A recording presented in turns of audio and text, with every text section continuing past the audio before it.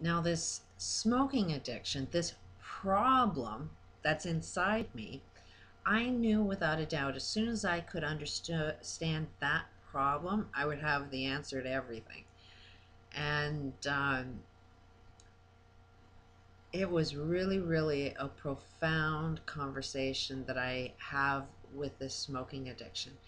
And a few years ago, um, while I'm experiencing pure hell, I had this smoking addiction that, finances were my biggest problem, and yet I'm smoking. And, the logic of seeing that much money go out the door when it could be going towards, the survival. And I had kids, and even everybody that I was around, my support group, my kids, everybody knew and understood the smoking addiction. They knew not to pressure me to quit smoking. And what was happening is, as soon as I try to stop smoking, I couldn't think. It was My thoughts were addictive on I gotta have a cigarette, gotta have a cigarette, gotta have a cigarette. Like it was like an obsession, and I couldn't function. I couldn't work, and trying to even work at getting into programming, you can't think on the job if every single thought you have is gotta have a cigarette, gotta have a cigarette. Like your whole it that problem wrapped around me so friggin' tight that I couldn't even breathe. I couldn't do anything unless I had a cigarette. And then as soon as I had a cigarette, was able to calm down, was able to function, was able to do whatever it is I needed to do.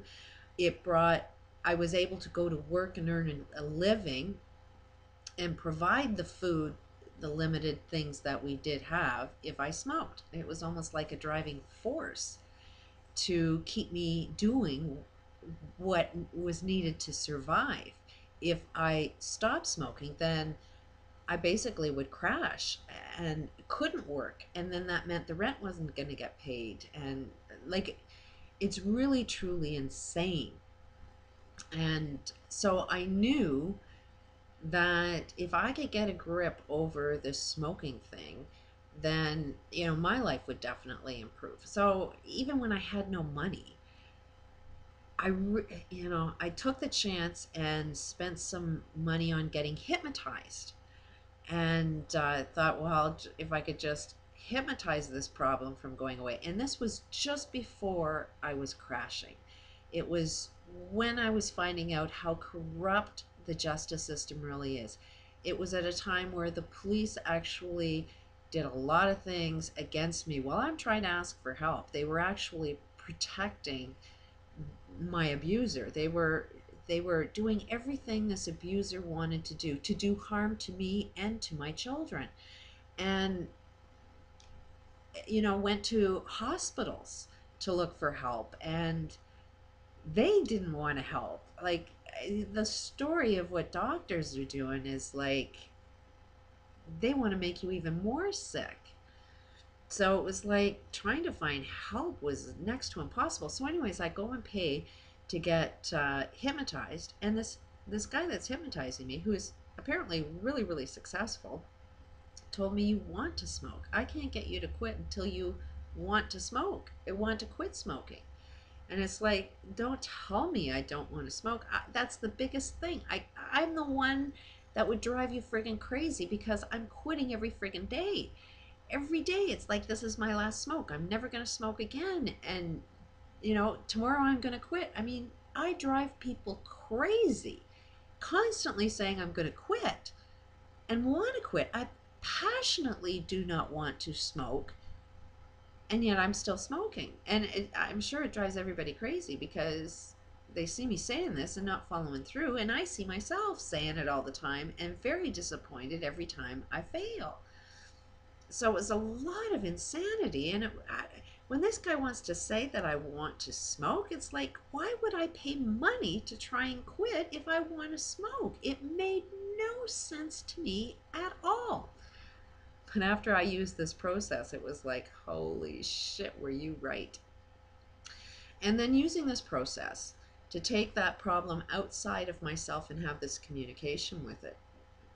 I ended up finding out that this conversation I had with the smoking addiction is everything that's negative. It's everything that's evil. It can be seen in everybody else's experience exactly the same way. Um, these elites, this is the same thing that they are doing. Every time you see or experience any type of problem, any negative experience, this is the same thing going on all the time. It's the same pattern. So it might give you a little insight into my experience with it. So I end up having this conversation with the smoking addiction. It's like, what is it you want? Because the deal is to give it what it wants. And it says it wants to kill me. And it's like, well, why do you want to kill me? And it said, because I want you to be in peace. It's like all of this hell you're going through, all of the lack of love that you're not getting will be over if you're dead. You'll experience peace as soon as you're dead, because this world experiences so much of a lack of love being given to you. And it's like, oh my God, that's why these elite people want us all dead. That's why they think they're doing something good, because they want everybody to be experiencing peace. And this is their only logical way of getting humanity to experience peace, is through death. And frankly, that's not what I want. You know, my goal is to live. And even in the Bible, you know, the positive aspect of our experience, they live past 900 years. And there is even this thing that says eternal life. It's like the goal is to live and get that eternal life through living and living healthy. You know, but even religion, the negative aspect of religion is like you can only get eternal life through death. So that's where I kind of seen a lot of illogical things going on with the Bible, because apparently the Bible wants you to die too. That death is a natural thing, and you know, so these elites are seeing that death is how you're going to find peace. And you know, even Jesus didn't die. He proved that no matter what it is you can do, you can't kill me as long as I live right. I will ascend. Like whatever happened to Jesus, you know, he wasn't killed. What happened to him? And the same thing can happen to us, apparently. So anyways, I'm having this conversation with my smoking addiction. It tells me that it wants me dead because I'll get peace. So every problem, we think we need to compromise. But the idea of problem solving is where everybody gets the win. You know, so the addiction gets to win and I get to win. In every war, if we had a peace table, both sides of war would actually experience their version of peace without any compromise.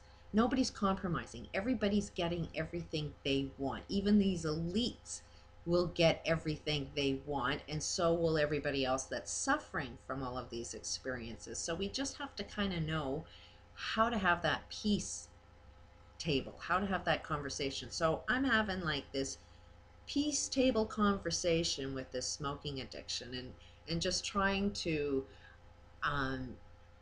have that conversation with it.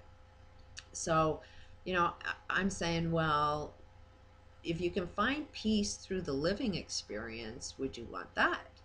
And it's like, yeah. So then we started opening, the smoking addiction and I, started working towards, well, how is that possible? And that's where I started learning more about how to even calm down even more. That's where when I see a lack of love being thrown at me, I know it's the same thing as the smoking addiction. It's not something being done intentionally to me. It's being done because they just don't know any better. And all sides of every argument we have, we do want something better. We just don't know how to get there.